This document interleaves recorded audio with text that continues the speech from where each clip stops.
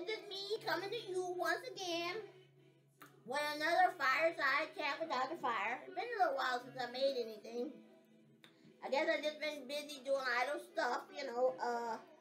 One thing I've taken up here is since the new year came in, taking up lassoing and hog tying. You know, learning how to hog tie, learning how to lasso. I didn't know there was so much skill that went into those things. You know, I used to watch that stuff all at the rodeo and all these other people run around with the rope and then they catch the cows and the bulls by the horns and the cattle and all that other thing you watching on TV. I didn't know it was any technique to it, but it's some technique to that stuff. It's difficult. I thought you used to could just roll up just like your whole arm and all that. But it's in the wrist. It's all in the wrist that you got to do. And even when you got to do that loop, to make the little loop around to do the lasso, there's technique to that too. So, you know, it's something to do, keep busy. Besides, you never know when you might have to hog tie, Negro. Get out here, they don't know how to act right, you just hog tie them. Drag them to the curb, call their mama, tell mama come pick them up. And if they really don't know how to act, you just hog tie, drag them to the curb, don't even bother calling the mama. You just go out there with the maple, syrup, pour it all around them, let the insects get him, and then call 911, come pick up the carcass. See, people need to understand what your proclivities are before they go out here acting any kind of way, doing any kind of thing. Because you never know what you might walk into. Anyway, I was just funning, but I'm just saying, you know, you never know. You need to take up these little skills and stuff like that. You know, I was watching the news. There's always something going on in the news. You know, I just leave a lot of times. I just let the news be playing in the background for me to be doing whatever it is I'm doing, whether it's on the computer or doing something around the kitchen or in another room. And the news just playing in the background. And sometimes all you doing is minding your own business. And then somebody get up here and say something silly. And then you're laughing all day long because of what these people have said. And one thing too, when you're older, you get to be my age and you walk through the fiery furnace and you've seen the things I've seen, you realize these are the people that would be part of a jury pool when they call your 12 jurors of your peers. This is the pool. This is the pool that they're going to be selected from. Some of these people with these wild ideas. And then they're the ones that's supposed to be the jury of your peers.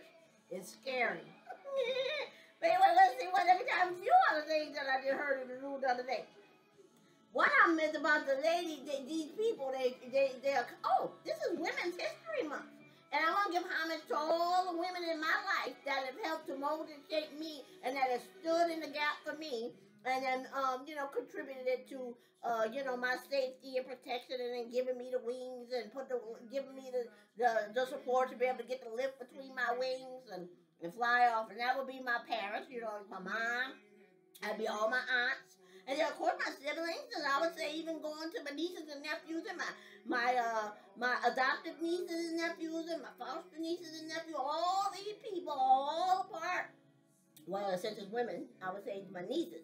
They're all a part of my support system, and they're all the kind of stuff. And the older people, my ancestors, my grandparents, and my great-great-grandparents are all the people who are all a part of the journey that arrived, got us here to the 21st century, and allowed us to be who we are. You know, people stood in the gap for us. Folks didn't take advantage of us when we couldn't take advantage of ourselves.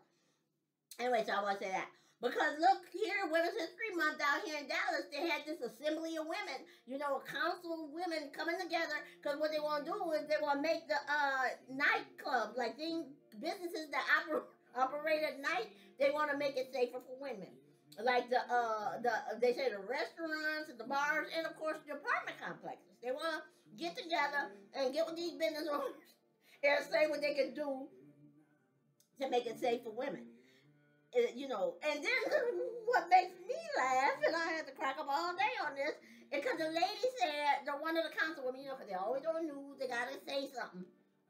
So the woman was saying, yeah, they got together to talk about things, I guess, to improve the lighting and, you know, security and stuff like that. And the lady said, Yeah, we need to do this.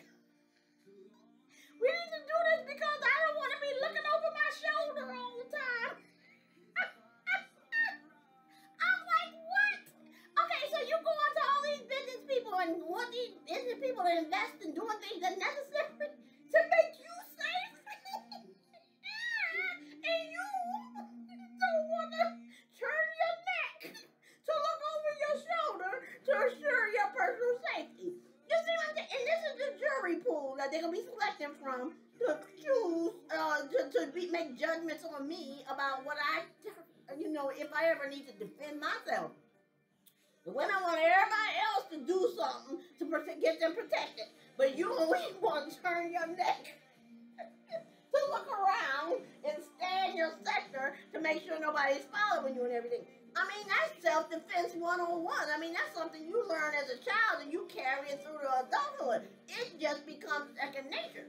You step, turn. You look this way, you look that way. You scan your sector. And while you're walking forward, you're looking forward too. All directions, making sure you know who's around you. And ain't nobody gonna sneak up on you. So if somebody got something nefarious in mind for you, at least they ain't gonna be sneaking up on you. You gonna turn your neck and scan your sector behind you and on each side of your shoulders. But the councilwoman was there. You know, I'm glad we doing all this and this needs to be done because we don't want to be looking over our shoulders. Okay, so anyway, that would have been happening because you're supposed to look over your shoulder. That's just natural. You got children, you got girls, especially girls been praying since the beginning of time. You know, you cavemen come up and hit you in the head with a comb, drag you by your hair into the cave. So, because the men are always bigger, stronger, and faster. They're going to always have the advantage. So you got to try and, balance the equation some kind of way. And the best thing you can do is take charge of your own personal safety. One of the very basic things is turning around and knowing what's going on around you. And tell your young girls if they got to be walking out there in the street, you don't walk on the sidewalk, you walk up and down the middle of the street, whatever is possible. That way, these people got to come to you. They're not going to jump out and grab you. You're not within arm's reach. You walking down Middle Street and you scanning your sector every few steps. Step, turn. Step. Look both directions, look all around, scan your sector. Know what's going on around you. Don't let any people get you into thinking that you ain't got to be looking around. You ain't got to turn your neck. Okay, so that was that one lady. That was one day. That's in Dallas. Now here go another one. This two people part of the jury pool. Then one lady, she in trouble with her dogs. They had to take her dogs away. What they call the dogs? Pit bulls. They got her dogs in custody, about to euthanize the dogs. And now she got people gathering to support her to try and tell her to get her dogs back. They shouldn't get euthanized. But anyway, the story behind that is the lady's dogs went from her yard, gnawed through the fence, and went into her neighbor's yard.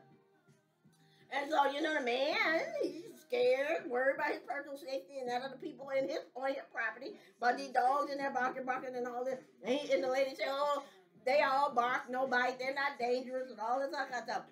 And so she accused the man of making an unfounded report about her dogs, which put them on the radar.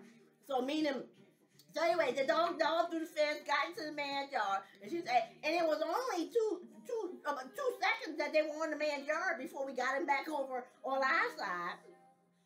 Now see, the way I see it, that was 2 seconds too many. That man shouldn't have had to pick up arms in his own yard against her animals coming over into her yard barking at him. You see, it's like, where was she when all this gnawing was going on because the dog gnawed through the fence and to get over in the man's yard? And not only that, these are thinking dogs. Because, see, if the dog was just gnawing at random, then there would just be holes and gnaws all along the fence. But no, that dog was thinking. He was making a hole big enough that he can squeeze through. He can get his head through And then there goes the rest of his body. So that's a thinking dog coming over to that man's yard. And you know how dogs are. Now he got both paws on in that territory on that man's property. You're like Putin. Now this is his territory. He won't take over. But the lady said he ain't got to worry about it. They all bark, no bite. They're not dangerous. They like family to her. She loves her dogs. But look, the reason why they about to get euthanized is because the dogs attacked her when she was trying to break up a fight. She said they got into a fight over food, and she tried to break it up, and so then they attacked her, and then of course she had to go to the hospital, get sewed up or whatever. But you know, they're not dangerous. But for the food, they wouldn't have attacked her. You see what I'm saying? The lady taking no personal responsibility for her animals to be on somebody else's property, disrupting that man, in my opinion, but disrupting his peace on earth. Now he got to pick up arms to protect himself on his own property against somebody else's dogs who shouldn't have been over there. But anyway, this is the jury pool that they're going to pull from. Somebody who don't even recognize that. Because see, my problem is, I think that she should get a chance to get the dogs back before they euthanize the dogs. It ain't the dog's fault. Because, right, they sent a letter to her house, told her she needs to come to a hearing to justify and explain, you know, whether or not these dogs are dangerous or not. She didn't go to hearing. She didn't know. The letter was sent to her house, but it was in her daughter's name. The daughter no longer lived at the house. So, in other words, she was never informed of going to the hearing. So she went to the hearing. She didn't go. So, of course, now they want to send a letter out for the lady to, now they deemed the dogs dangerous. So when she got bit, when in the hospital, now that's when the city can come in and take the dogs. Now, see, my thing is, when she on TV talking about something, that man is an unfounded report. These dogs are not dangerous. My thing is, she needs to get some training. She needs to get some education. Because that woman should recognize, she don't recognize that just because them dogs are over on that man's property 2 or 3 seconds, that's 2 or 3 seconds too many, and she needs to be in charge of that. That should never ever happen. And she the one feeling like she got her dogs are friendly and she love them and they never should be in this predicament. But anyway, that had me rolling too. It's like, why these people don't recognize that people have a right to be safe in their own property, and then they have a right to take up arms when they feel threatened. But people don't see it. The lady say it's unfounded was her word, the word she used. He filed an unfounded report. Shouldn't have been filed on her dogs. And it wasn't the dog's fault. Because the man should have called, so it was his fault. And the same thing about the food. It was the food's fault that she got attacked. It wasn't the dog's fault. It wasn't the dog's fault. It was the food's fault. But for the food, she wouldn't have got attacked because she was trying to break up a fight that they had over food. So then that was the other one. I think it was the third one. I'm just going on because I ain't got nothing to say. What is it, 13 minutes? I just go, just wanted to make a little 5-star check because it hadn't been a while since I said anything. And so I just want to put something out there. And then I want to give homage to my ancestors and my support system, females, because this is Women's History Month. And I've never had a role model in a female, like looking at people on TV and seeing them people, I see them people as somebody that's going to be a role model to me. My family members, my mamas, my aunts, my grandparents, all those people, those are the people who were, role models for me. So when you learn and how a woman's supposed to conduct and carry herself based on how you see them people conducting and carrying themselves. Folks ain't out there acting one way in church and then another way at home. It's consistent. And so anyway, what else it was going on? There was something else in the news. I forgot what it was. Oh, and then another thing that got me rolling was when you minding your business, taking care of things, and then all of a sudden you hear on the news. The NATO, the UN wants to file charges against Putin for what they call it, for attacking, attacking non-combatants of this thing. I get it. Let them file the charge. Putin wrong or 2 left shoes. But I just couldn't help but laugh because these people were all on the news before Putin invaded their little country.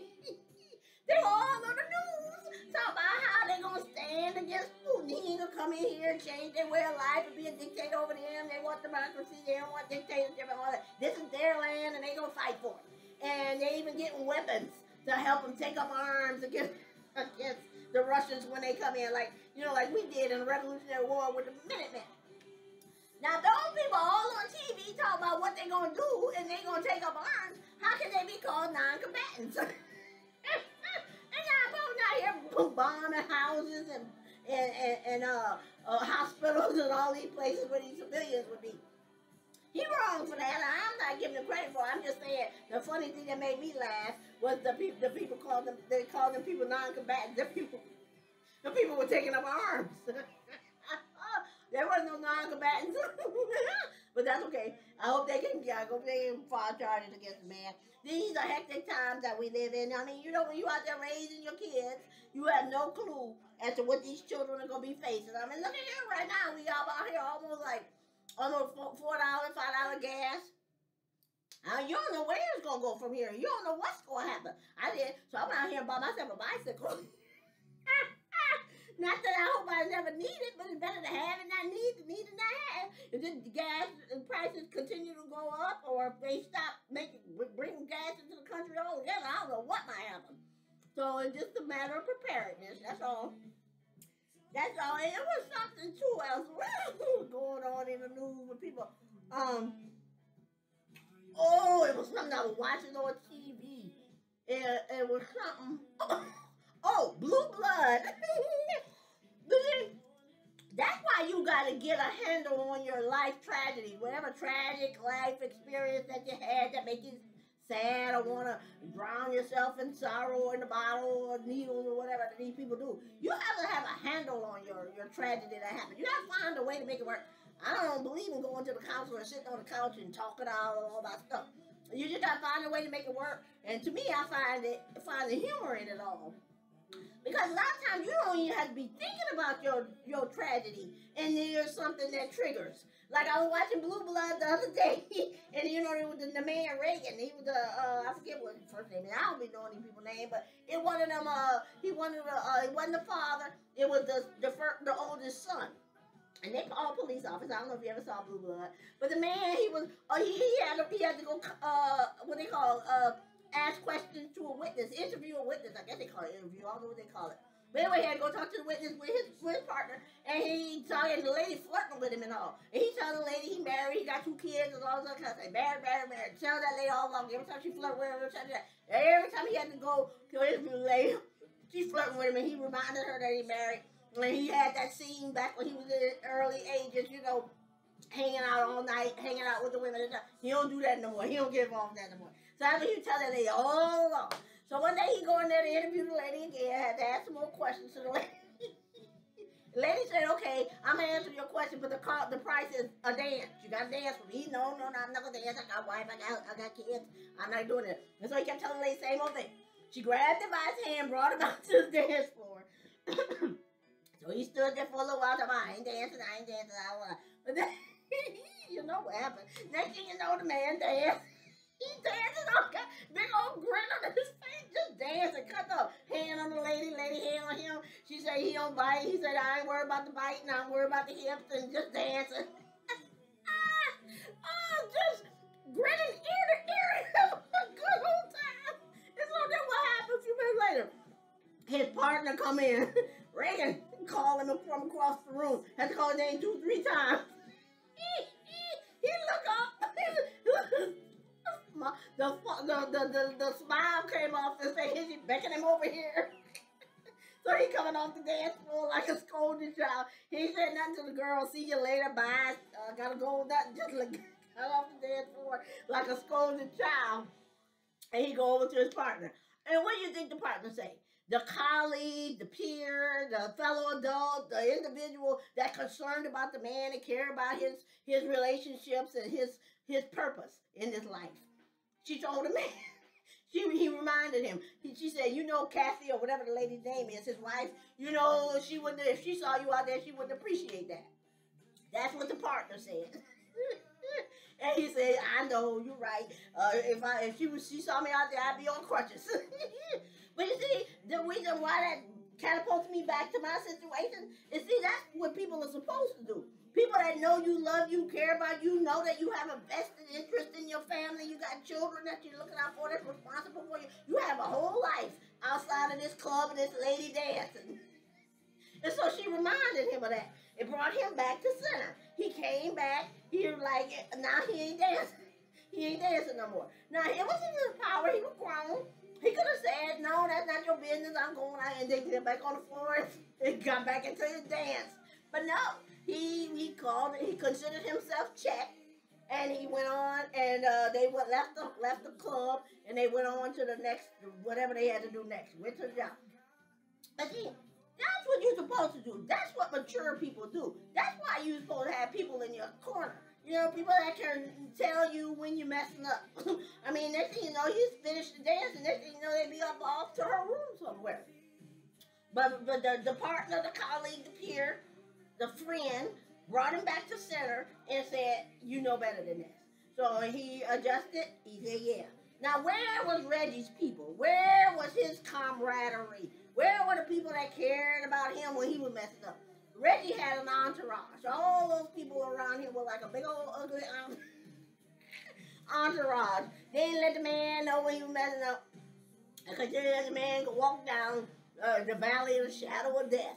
And sowing death, what is it, death, chaos, and I don't know, death, chaos, and confusion, whatever it was. It just wasn't right. It was all messed up, acting like cult activity. And I'm going to vote the floor and count losses. Anyway, that's all I got to say. I had nothing to say. It was just a lot of stuff that came on in the news since the last time I had conversation on the Fireside Chat Without the Fire. And the only way worth bringing it up, because that's the only way you're going to know what's going on in my head, because you see, we never got to spend any time with each other beyond your 5th and 7th year, so 5 for Terrence, 7 for Q. And so you don't know your parents, people that brought you into this world. And so all you do, see what's in my head. Good, bad, whether it's good, bad, or ugly, I don't know. I don't mind dancing to beat of my own drum. I'm probably the only one who thinks the way I think. But that's okay. God made me, and He's part of me. So like when I was thrown out there into the bushes while the booty call stayed up in the house, Jesus was there with me. When Reggie threw me out into the bush, he threw God out the bush too. Couldn't stay in the playhouse in the backyard. Had to improvise, had to do something else. Because I wasn't allowed. So God was with me through all that. But when I did ever come back on here, I'm going to turn this one off because it had 20 minutes, 22 minutes. So I turn it off. I'm going to tell you about my relationship with Christ, I guess, a little bit. Just a little bit. Anyway. Turn it off.